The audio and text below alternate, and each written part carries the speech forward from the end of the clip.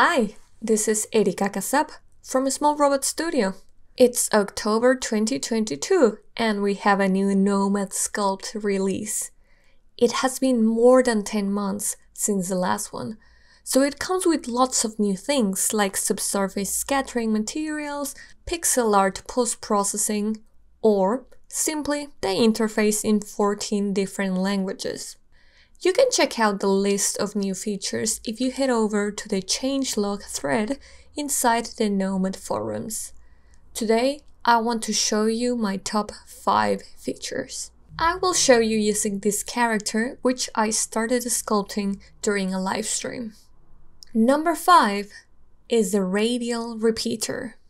You'll find it inside the scene menu when pressing the Add button. This is the menu where we can find all the objects in our file. It looks quite different than it used to. It may seem a bit intimidating with all these new buttons, but I promise it's awesome. This little magical rat boy carries a very special prop that features a star. I originally created it by cloning cones, rotating them around a sphere to later merge them. A repetitive task which involved manual pivot adjustment and some maths to figure out how many degrees to rotate each item. But now I can finally say bye-bye to using maths, because all I have to do is create one cone, then add a radial repeater, select how many times I wanted, and adjust the position of the original mesh. Within the scene menu, this mesh is placed inside a special folder. While selecting the object, you'll modify the original pieces. All the clones will follow, but by picking the folder, you can move them around as a group. Let's continue with number 4, the mirror repeater. But wait, mirroring is not new to Nomad. Yes, this existed on a previous release when creating primitives, but now you can apply it to any mesh, validated or not. By selecting the mirror folder, you can change the mirroring axis or select more than one at the same time. Any transformation or change in the mesh will be mirrored as well. The mirror repeater makes the task much faster and allows for easy adjustments. While building this guy, I created only one half of everything to later duplicate it and flip it. Select the eye, apply the mirror, and done. Same for the sides of the bow or the wings. Pretty handy. But let's move on to something more exciting. My next favorite feature is located just above the ladder. Group.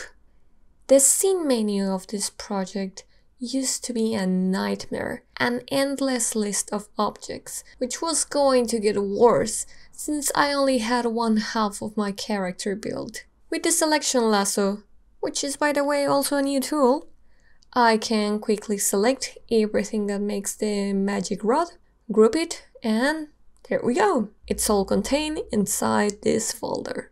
I can even make more folders within the main one. And while I'm not working on these pieces, I can collapse them and get rid of all that visual clutter.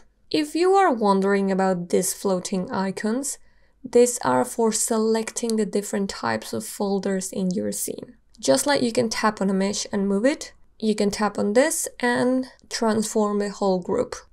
You can easily hide them by turning off these icons at the bottom of the scene menu. Now, before I show you my very exciting top 2, I'm gonna take a moment to thank the amazing human beings that support the channel via Patreon. You guys are brilliant. Thank you so much. Our Patreon supporters gain access to a growing library of assets. As a reward for this video, you'll get the final model of the magical rat boy ready for painting textures. Learn more about it at patreon.com/smallrobotstudio. Anyway, time for number 2. Parenting.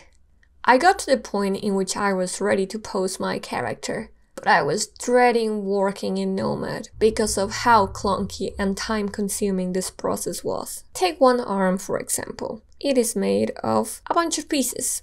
Move this, rotate a bit. select the next piece, adjust pivot, and fix the location. Oh no, I didn't like it, so I had to adjust everything all over again. No more. With the new update, grouping certainly helps, but parenting is better. In the scene menu, by selecting a mesh and dragging it over another, it becomes its child, meaning that it will follow any movement, rotation, or scaling that the parent does. So, I made a group for the hand and parented that to the forearm. Then, I parented the forearm to the upper arm.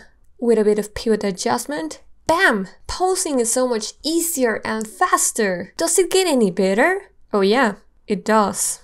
Because we have number 1 left, instancing. I still have only one half of my character. We could apply a mirror to complete it, but that would mean that the pose would look the same on both sides. So, in this case, I want an instance. A clone that inherits the same shape, but can be transformed independently. For examples, the ears, they are meant to be the same shape, but the rotations are different. By creating an instance of the original, I can place each independently. If you are wondering how is this different from just cloning, well, let's say I need to fix a shape, or I forgot to add some detail. Whatever change I need to do on one, it will update the other. So yeah, top 5 features: radial repeaters, mirror repeaters, grouping, parenting, and instances. Getting this character to the final pose took a bit of everything, especially the top 3.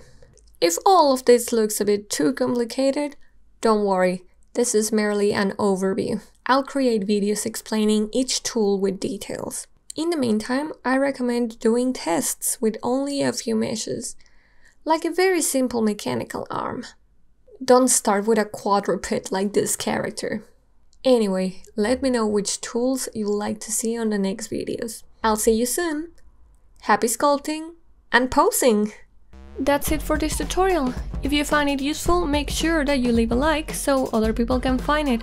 And if you haven't already, make sure to subscribe, as we are bringing out CG and illustration tutorials every week. Become a patron and access tutorial assets, bonus content, a private Discord, and more by clicking in the link below.